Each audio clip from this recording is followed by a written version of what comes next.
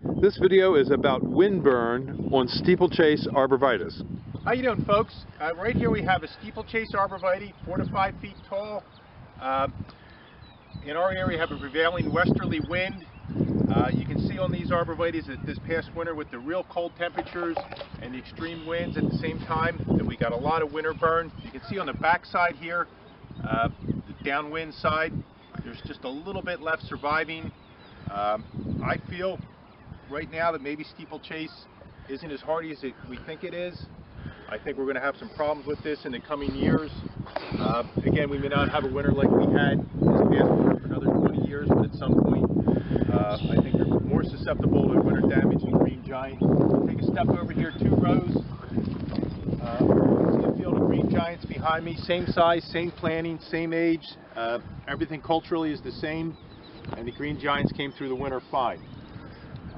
Further down this field, where the ground was a little bit wetter, we've had a lot more damage. So I think there's probably maybe an oxygen problem, where the roots just weren't as strong as we're in the better drained area. But we probably lost 50% of our steeplechase this past winter due to winter burn, winter freeze damage. Okay, well, thank you very much, Mike. And we at Highland Hill Farm, we recommend the green giant because we do believe it is a hardier plant than steeplechase. However, the steeplechase has its place in the landscape because it doesn't grow quite as big as the green giant.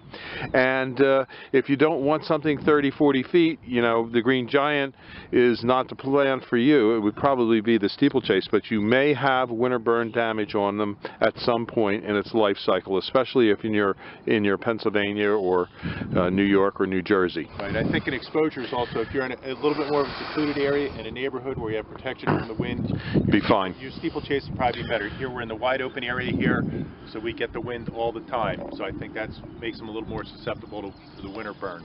Okay, well, thank you very much, Mike. We'll see you. Thanks, Bill.